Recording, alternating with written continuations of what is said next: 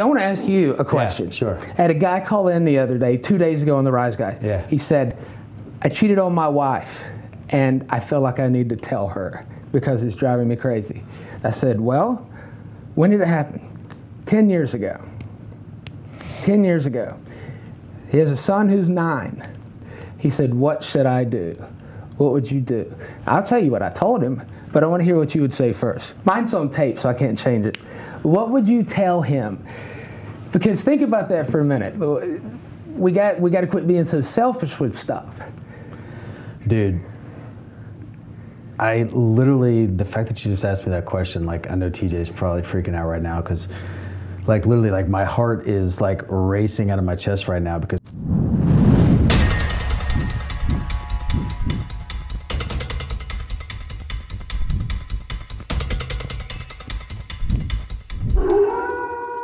What's up, everybody? Welcome to the Sales Wolves podcast. My name is Tyler Harris.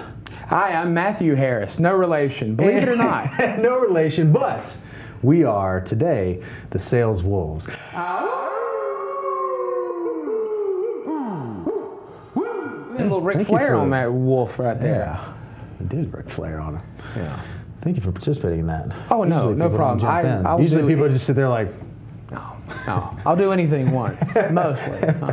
just because we're related. Right. So, guys, it's episode 70, the Sales Wolves podcast, and I'm glad to have Matthew Harris, from here in Greenville, South Carolina, the host of the Rise Guys morning show here on 93.3, The Planet. Yes, sir. And we met for lunch a couple weeks ago, 2 weeks ago, almost 2 weeks ago, maybe. I think it's Not that long ago. Yeah, I don't know. Yeah. I think it was last week. By the time someone's watching this, who knows? Right. Yeah, that's what I always have to think about. Decades ago, we met for lunch. Yeah. But we had an awesome conversation, and I wanted him to bring back in just to talk about some more good stuff. And the interesting thing we realized during that lunch is that it was my senior year of high school, and I started thinking about it more after that lunch when I started listening to the show, and listened to it fairly during college, but it was really when I got out of college and I became a financial advisor. I remember it was like my morning routine. It's like wake up, and in the car as I'm driving to work, I would listen to that. And I remember sometimes that I would literally I would get into my office, and you had that like period of time where you're trying to figure out like, how do I get radio, in my office, and that kind of like it was in that kind of like weird technology when you could be in a bad part of the building and not get the radio. Yeah, well, like even like know where to get it. So I did go to the website and I listened to it there. I can remember a lot of times, and it's an awesome show, hilarious stuff that they've done, and they've done such an incredible job of just owning that space for such a long time. There's been a lot of different characters involved, but man, it's like a staple, not only upstate but South Carolina and regionally. It's become a staple, and so kudos to you. Well, we have a great time, and like I told you, it's if you slow down and just look at life and the people around you, this is really the best radio is when you take live calls and you have no clue what they're calling about. Yeah, it's a crapshoot sometimes, but when it hits, man. And I love how now, like, you've been doing it for so long that your listeners, you've got ones that when you see they're on the phone, you're like, oh God. Oh yeah. Like, 'cause you know exactly what is, the curveball that's about to be thrown. Right. I'll see some names and I'll say, okay, what did I say 5 minutes ago that pissed that person off, or something like that. But yeah, no, I hear that a good bit as far as grew up listening to you. Makes me feel old. Yeah. But I mean, again, to be doing it 15 years later and doing well with it as far as ratings go, it's absolute pleasure. Yeah. I mean, it's an absolute pleasure. I love it. Don't tell the bosses that, because I negotiate new contracts soon. Interesting. I hate Greenville. I might leave. Hey, isn't that weird? Free agency. You have to pretend. Like, there's so much in life that like you have to like. I love it here. I want to stay here. I want more money, so I have to go in and act like there's a chance I might leave. It's like, it's crazy. But no, I love Greenville, and I told you, it's fate. You and I. Yeah. This is fate. I believe it. Okay. All right, here's the good. I want to ask you a question. Yeah, sure. I had a guy call in the other day, 2 days ago on the Rise Guys. Yeah. He said, I cheated on my wife, and I feel like I need to tell her because it's driving me crazy. I said, well, when did it happen? 10 years ago. 10 years ago. He has a son who's 9. He cheated on his wife while she was pregnant. And he says that every time he looks at not every time obviously, but when he sees his kid, when he looks at his wife, he feels this incredible guilt. He said, what should I do? What would you do? I'll tell you what I told him, but I want to hear what you would say first. Mine's on tape, so I can't change it. What would you tell him? Because think about that for a minute. We got to quit being so selfish with stuff. Dude, I literally, the fact that you just asked me that question, like I know TJ's probably freaking out right now because like literally like my heart is like racing out of my chest right now because I cheated on my wife like years and years ago, my ex-wife. Yeah. And had never told a single person ever. Like this is literally the first time I've ever said it out loud. Right now? Yeah, right now. Was that you that called my show the other day? No, it was not. Wow. And like literally I've been thinking of a way now, like I have to tell her. And I feel like I have to tell her, so my answer would be yes. Yeah. My ex-wife then, she ended up having an affair for like 7 months. And I made her feel terrible for it. You know, yeah. And I like and it was just like a drunken, stupid thing like that I had done. This guy was working out of town and just had to few at the hotel bar, and it's exactly like that's literally exactly what it was. But I had held that inside, and it was at this event that we had with Sean when he was talking. He said, write down something that you've never told anybody ever before. Mm-hmm. And like I had buried it down so far deep that like I forgot, like not forgot, but like I like almost believed it not to be true. Like I almost like literally I was trying to think back to it, and like I couldn't. I have this mental block of like not even being able to think about it. And so I am going to tell her. She probably is going to see this video, but I am going to talk to her about it. And I told my wife, my current wife, about it. She didn't know. Yeah. You know, how would she, unless I had told her? But I told her about it, and I didn't know if she was going to be upset. Yeah. Like, it was a different person. Yeah. I was a different person back then. But when I told her, her immediate reaction was, well, you don't need it. Like, I know you're all about transparency, but you don't need to put this stuff out there. Mm-hmm. I was like, yeah, I do. And she was like, why? And she's like, what are her parents gonna think? And I'm like, I don't know, maybe a little less terrible about their daughter. Yeah. They're like, what's her sister gonna think that I'm still really close with, and friends with?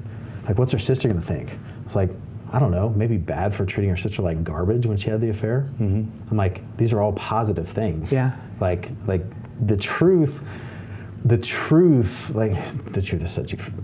sets you free, like, of course. But like, the truth is the only thing that matters. Yeah. Like, the only thing. And I can't believe in this podcast, we literally talked about how timing is always perfect, and you just asked me that question. And like, it's literally like, where's the landscaper when you need it? yeah, insert dramatic pause. But literally, when I wrote that out, I started crying. Mm-hmm. Because it was just like releasing it. That's another thing, is that like, you're okay to cry. Yeah. Like, everybody is, man. It doesn't happen often, but when it does, it's like the most like therapeutic, like, I heard the dance by Garth Brooks the other night and I cried. I did. I told you I cried last week listening to that freaking Kanye West song about his daughter. Oh yeah. And I got a 20-month-old daughter, and I was sitting there in the car like, yep. like changes everything. Freaking Kanye.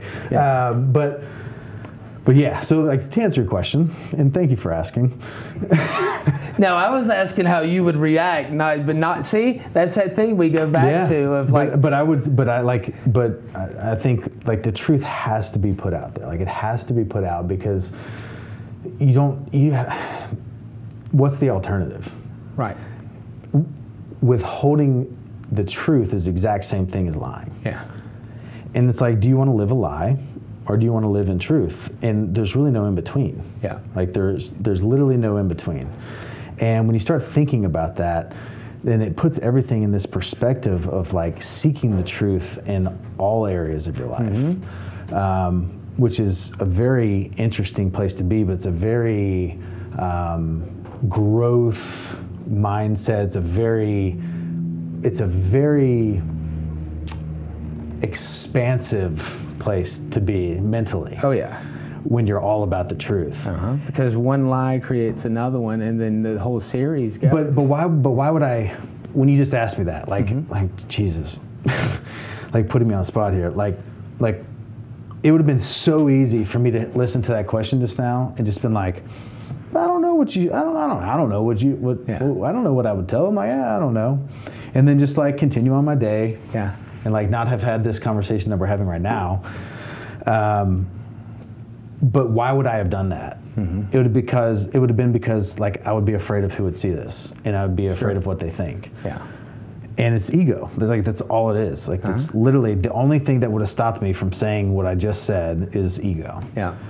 But when you start really embracing this idea of like not caring what people think, it's not just that it's not that you don't care about them. Right. You just know that their opinion doesn't matter. Like their opinion doesn't affect what their opinion, you're always going to care. Yeah. But it shouldn't affect your actions. It shouldn't affect the things that you do. Sure. By what somebody else thinks about it. And even when it hurts, like I promise you somebody's going to be watching this video and I'm getting emotional even thinking about it. Jesus. But see, this is what I'm going to tell you, man. Like, it's the same thing I told him. He feels awful about it. Yeah. But even after he had no game plan, after he told his wife, no, need to tell the son, but after he told her he didn't have a game plan. Yeah. And I was like, you haven't forgiven yourself yet. Yeah. Like, even if she says, oh, it's okay, would he still feel better? No, he hadn't forgiven himself. Yeah. How many things have you done in your life you're embarrassed about or wish you could go back and change? A lifetime of them. But you wouldn't be where you are without them. And that's not to just make you feel better about the situation. No, but it's true. Like in what I was saying, there are going to be people that are going to get hurt hearing what I just said. A lot of people, like her, my parents, other family of mine, family of hers, people we know. But okay, yeah, like it's the truth. It's the truth. Like, and you have to be willing sometimes to go through pain to live life the right way. Like if you've made a decision, like you can't say like, man, I'm all about like doing what's right when it's comfortable. Or like, man, I'm all about doing what's right from here moving forward. Yep. It's like if you're all about doing what's right, then you're all about doing what's right. Like like as uncomfortable as it can possibly get. Yeah. And that's why, like, you brought up this idea, this topic of transparency. It's like, I'm 100% transparent when it makes me look good. Oh boy! Like I'll tell everything. Like I've lost a bunch of weight lately. Here recently. Like I'll take my shirt off on camera on Instagram.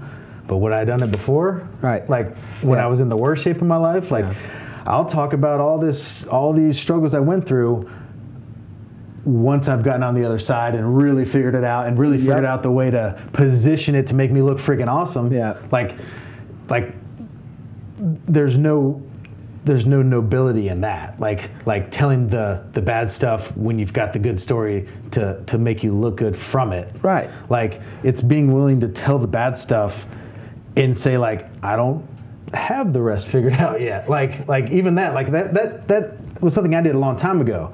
There could be stuff that I did yesterday, and if it was wrong, and like confessing those things or talking about those things that like you're still dealing with, and you don't have the answers to, and you know people are going to look at you differently, and being like, I don't really care how people look at me. And with your parents, like that's something in itself there, but they taught you to, I'm sure, learn from mistakes. Absolutely. Everybody kind of starts with that. And you did. Yeah. And I see the proof on your wall here in the studio. Yeah. With your wife and beautiful daughter. Yeah, absolutely. So that's, you know what?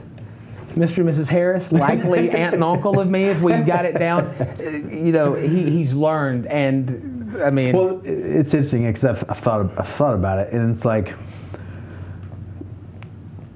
did they want me to be a good person in college, or did they want me to grow up to be a good person? right. Period. Yeah. Like that's. And then like, what does grow up mean? Like, like Yeah. when do you grow up? Is it 18? Is it this? Is that? Or is it ever? Or is it ever? Yeah. Like, what does grow up mean? Like, grow up, stop learning? Yeah. Hopefully never. And to me, the definition of growing up is when you've finally taken personal responsibility for not just the good stuff, but all the bad stuff. Oh, yeah. Like when you've taken personal responsibility and you've owned it. Like being able to own the stuff you've done, to be able to own the stuff that's been done to you, and know that like whatever that stuff was, it's either something that you allowed to have happen, but the stuff that happened to you that you couldn't control, that you've allowed to influence the last 5, 10, 15, 20 years. Because I used to talk about like how everything's your fault. Everything's your fault. And I believe that everything's your fault. But then I would have those subjects like, well, what about when I was molested as a child? Or what about when I was sexually assaulted? Was that my fault? And I'm like, crap, geez, no, that was not your fault. Well, we also got a wavelength But the right fact now. that you're 50, the fact that you're 50, 55 years old, 60 years old, and you're still letting what happened to you when you were 13 affect how you view the world, affect how you handle your relationships, affect how you treat your kids, affect how you treat your wife or your husband, like that is your fault. Absolutely. And it is your fault. Yeah, well, and it's how your reaction, to a lot of things. Back to the original point. Yeah. You think your life sucks. Yeah. You think your life sucks. Don't go up to anybody and say, boy, my life sucks. Here's why. They're going to give you 9, 10 more reasons why theirs is worse. But it's to learn from them. And that, it's like the best way to go through life is understanding that when you talk about treating others like you want to be treated, I think the key to that is every day as you walk through life, understanding that you have no earthly idea what the person on the other side of the table is going through. And that gives you forgiveness, that gives you like grace, that gives you patience. Oh yeah. To know that like when you're at a restaurant and the server is just giving you terrible, terrible service, or does something that frustrates you, it's easy to be like, and get pissed off. Like, this is the worst freaking service I've ever had, and leave them no tip. Yeah. But what you don't know is right before that server came on shift, what they were dealing with at home, in the horrible situation that like they're winning that day just by showing up, because you have no idea what they're going through. Like, if you can go through life looking at it in that regard, then it'll give you, like, that's empathy. Like, that's empathy for the things that you don't even know exist around you. Yeah. I think it was you last time that said, everybody wants to be, the big dog, to be the lion, to be on the hunt, until you have to take the first bite out of the competition, or you actually have to hunt. Everybody wants to be a beast and go in beast mode. But when it comes time to go out there and just slam right through the competition, or do this or do that, or even take, do things you don't want to do. I mean, there's been plenty of times, truthfully, when I had appearances and stuff on like the weekends, and I didn't want to leave the house or leave my family, but it was part of the job. And when you get there, it's the best time in the world. And everybody wants everybody else to tell the truth. But are they willing to tell the truth themselves? And that's the big thing. And I did this Facebook Live that we did it as an episode of the blog yesterday, but I did this Facebook Live 2 nights ago when I had like a lot of this realization and realized that like I had been literally I had convinced myself of this lie for the last 18 months as I've been kind of documenting my life on social media. Like, I had convinced myself that like all this stuff about like not monetizing, not selling anything, and like it's just about adding value, and that's all it is, and like you're never gonna hear me say like buy this thing or whatever. And it was ego. it was like because I want you to think I'm like Mother Teresa with like some muscles and like literally, and it was also this stuck in this kind of like who am I complex of like, well, what value do I have, you know? But I'm going to tell everybody. I'm going to tell everybody that I'm not like. It's all I would talk about. It's literally all I would talk about. Is how I don't monetize anything. Yeah. As though that was my value to this planet. Is that I'm not going to ask you for something. Like it makes no sense. But when I started working through this stuff and really was working with Sean all day 2 days ago, and he just kept asking me why. And like I've just had this realization of what a powerful question that one word can be when asked repeatedly over and over and over and over. Because you'll give an answer. It's like, but why? And you give an answer like, but really why? But really why? But really why? And then all of a sudden, like, then you start like scratching at the surface of the truth, and it's like, oh, but really. So like, you sound like a therapist, because when sometimes I'll even say, you know, like I just did, I do it for my child. I do it for my child. I do it for my child. I do it for my family. But then when you peel back the layers, there is that level of ego, selfishness, things like that, where, you know, we'll say, like, I know a buddy of mine that's a very accomplished chef. He went and studied in China. He's making a little bit of money. Now this Christmas, he's going to take his family, mom and dad, to China to show them where he lived. His mom and dad don't want to go. And he's like, well, I want to go and show you. I want you to have the time of your life. Somewhere they don't want to go, but it's his ego because he wants to go and show them. And I told him that, and he's like, wow, and it kind of is it. There's a little bit of selfishness in us. You just don't want it to, you know, to get too high. You got to be a little bit selfish, especially if you're in. It's not just business, but it's like, you know, I don't know, if there's a piece of bread and your family's hungry and there's another family over there going for that piece of bread, what happens? You got to be a little selfish and take care of yours. But that's the thing. Like, it's not even selfish. Like when you really start to like really understand this whole concept of like putting your oxygen mask on first. You realize that, like, okay, I have to put my oxygen mask on first to be able to save the people around me. But I'm sitting here saying that this is selfish. And it's the furthest from it. Like, because I can't, like, it's a impossibility for me to help my spouse. It's an impossibility for me to provide for my daughter if I don't have that. So it's the least selfish thing in the freaking world. It is. But and it's like, that mindset, though, where it's, you know, I use the media as an example. It's not just the media. It's just life. It's people at work. It's folks that you run in circles with that we are a product of our childhood, of TV, of social media, everything. And there is the mindset of if a man cries, that's an effeminate thing. Or if he goes to see, I can't tell you how many people that literally looked at me sideways when I told them that I'd been in therapy for a year. And this was years ago. But they're like, what's wrong with you? It's like, what? Hopefully nothing's wrong with me, but sometimes I need somebody to talk to that there's no connection to, that's not going to pass any judgment. What you should have said is, you're what's wrong with me. Like, the fact that you're asking me that question is what's wrong with me. You should know, Aunt Connie. What's wrong with me. Like, that's the problem. It's like we're in a situation, especially as men, where we can't talk about these things. And where somebody would say, like, oh, you're going to marriage counseling? What's wrong, bro? Like, no, like, I'm going to marriage counseling because I want my marriage to last. Like, I want my marriage to be good, but not because there's a problem. Like, there's always problems. Like there's always problems, and it's just there's those that are trying to actively or proactively fix those problems, or there are those that just want to push them under the rug and be big and tough. But like that, like, you can convince yourself of that stuff. Like, I had convinced my Gary Vee, Gary Vee, like, it's just all about adding value. No, I have to, I can't, I have to do this thing. It's legacy. And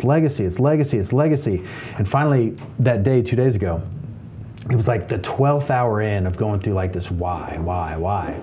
And Sean said, I want you to write for like 20 minutes, just kind of what you're thinking, and we'll come back to it. So I go and I just start writing. So he comes back to him and says, he's like, all right, read what you wrote. What are you thinking? What's going through your mind? And like the first thing I wrote was, what type of legacy am I really building if my daughter is going to have to watch these videos to learn the things I should have been showing her in person.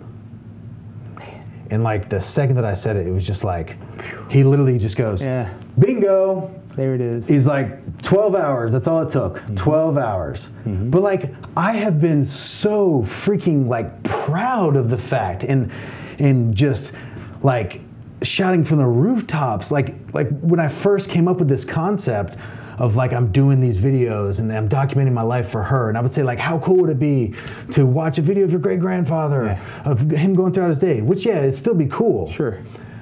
But like, I was creating a scenario where my daughter's gonna have to watch those videos because I'm not around. Right. Like my wife's gonna have to watch these videos to see what happened to me last week. Yeah. Because I didn't talk to her about it. Yeah. Like that's not a legacy. That's freaking sad. That is like, it's completely backwards. And once I like wrote it out and once I said it, I'm like, holy crap. And it's this idea, and Sean, like a lot of people, they refer to it like the king eats first. The king eats first. The king eats first. The king eats first. And what I realized, and what I said in this video that night when I got on Instagram Live and Facebook Live, I was like, I looked right in the camera and I'm like, for the last 18 months, I've been working myself almost to the breaking point. And I'm so grateful that like I came to this realization literally 2 days ago and not 2 years from now, because I would have probably have reached the breaking point by 2 years. I probably could have hung in there for another year and a half. Yeah. But working myself to death. For who? You? And I like looked in the mirror, I'm like, you people? All right. I'm like, if I needed something right now, like, you're not gonna give me something. Like I'm doing all this stuff for a bunch of strangers. Like I don't know you, you don't know me. Yeah. Like we may never meet ever. They may never comment or like, and you may and I told, like, you don't even share stuff. Right. I'm like, I had to beg you to share a video. Yeah. Like you can't even share a video. Yeah. And I'm like literally spending all this time away from my daughter and wife. I'm spending all this money. I'm doing all this stuff. I'm like not sleeping well and just burning the candle at both ends. Yeah. I'm like, for you? Yeah. And I'm putting myself second, my wife third, my daughter fourth. Yeah. I'm like, no. I'm like, things now are gonna change. Yeah. Like, yeah, we're still gonna put out content and it's still gonna be great stuff. But my mindset now is the king eats first. Like, I am the priority, then my wife, then my daughter, and then I'll try to provide as much value as I can. Yeah.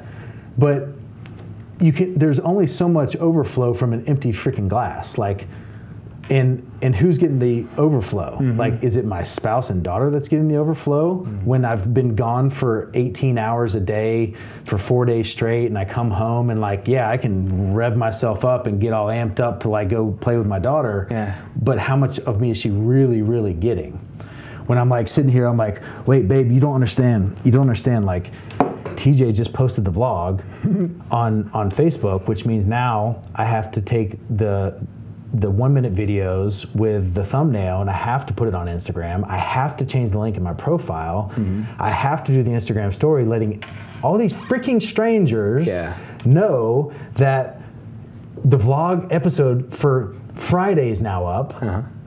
And like, these are like real like, this isn't just like funny, like hyperbole. No, I know. Like, this is not hyperbole. Like, this is like arguments with my wife. Like, babe, like you've been gone all week. It's dinner time. I'm like, the freaking episode, it just came out. Like, it just, like, it's 10 o'clock. Have you ever seen? As though like the people are waiting. Like, as though like there's someone at their house going like, oh man. Like, you sit there, like I gotta go to bed soon. Like, where's the vlog? Like, where's the vlog? Like, freaking, like they're sitting there waiting for it in their hands. And like the whole monetization aspect of like not charging for that. My thought process now is like that person that's sitting there, like where is it? Yeah, they should be willing to pay for it, and they would be willing to pay for it. Sure. And the person that's not willing to pay for it, screw them anyways. Like, they'll be like, it doesn't big fat gator trying to get the piece of meat. It doesn't help me any. It's like whether someone's waiting for the content the second it comes out, or whether they could absolutely care less. Like, that doesn't matter to me. At the end of the day, I'm doing all this stuff for me. Yep. And I was hiding behind this mask of saying I was doing it for my family.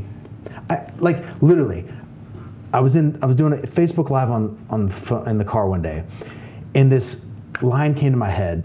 And like when I said it, I thought I was freaking Tony Robbins. Like I thought like somebody freaking make a meme out of me right now. Like, and I said, I travel away for my family, not from my family. And like when I said those words, like literally, I was like, oh my God, I might be a genius. Yep. Like that's the smartest thing I've ever said. And now I'm just like, that's the dumbest thing I've ever thought was the smartest thing I ever said. Like it's so freaking backwards. Mm-hmm. And now coming to that realization, shame on me, but like, and thank God my wife has hung in there this last 18 months. And it's only because I'm an incredible salesperson. Well, yeah. I've sold her on the same bill of goods that I've bought. Like I've sold her on it hard. And you get a message here and there on Facebook like, yeah, you did this vlog episode and like it saved my life, or like it's changed my life, it's changed how it looks. And I would that stuff would like literally feed my ego. Yeah. But it would like make these deposits in this account that I would withdraw from when I needed to justify what I was really doing, which was killing myself. Uh-huh. Like literally, like I mean, I'm working like 16 hours a day, and I'm like talking all day long, and I get out of that meeting, and I'm like, oh crap, now we got to film some content for today, because if the people don't get what they want, like if the people don't get the vlog episode today, then like God forbid, like the world, like literally the world's gonna stop. And like now, like I look at it and I'm just like, it's becoming more clear. Like this is literally all an epiphany as of 2 days ago, but it's becoming more clear, and it's making me realize like how ridiculous that sounds. Like how ridiculous that sounds, and how messed up that was for me to put my family through that. Yeah. Like I would like literally another thing I would say, my friend here would tell me, you know, you need to be at home. You know, what about your daughter? Mm. And like, I would tell this story of like, yeah, my daughter needs me. She's almost 2, but what she really needs is like food and like milk and like sleep and someone to change her. Mm-hmm. Like when she really needs me is when she's 13. Yeah. And when she really needs me is when she's 16. And what can I create over here over the next 13 years so that when she is 13, she'll have this incredible lifestyle. I'm like, no, she won't. She'll have an incredible lifestyle by herself without me. Absolutely. And like, I'm so freaking grateful to have that epiphany right now. Like literally as we're talking, to know that like, it's not freaking 13 years from now and I'm literally hating myself. Yeah. For having done that to myself. 20 months old. Wow. Like I'm so grateful right now that I've come to this realization, so that it's not her 13th birthday and I'm like, hey, how the last 13 years been? Yeah. Like I saw this picture one time of Kobe Bryant. It was like after he retired from the NBA, and it was the funniest picture because it was like him. I think he's got like 2 kids or 3 kids, however many kids, whatever it is. But it was him and his kids and his wife like sitting on the couch in the living room, and it was just like him looking at him, and it said, "So, what do y'all like to do?" Because it was like he just retired. Dude, yeah. He's finally home for the first time. And it was like, "So, what do you guys like? What do you guys like into?" The movie Click with Adam Sandler?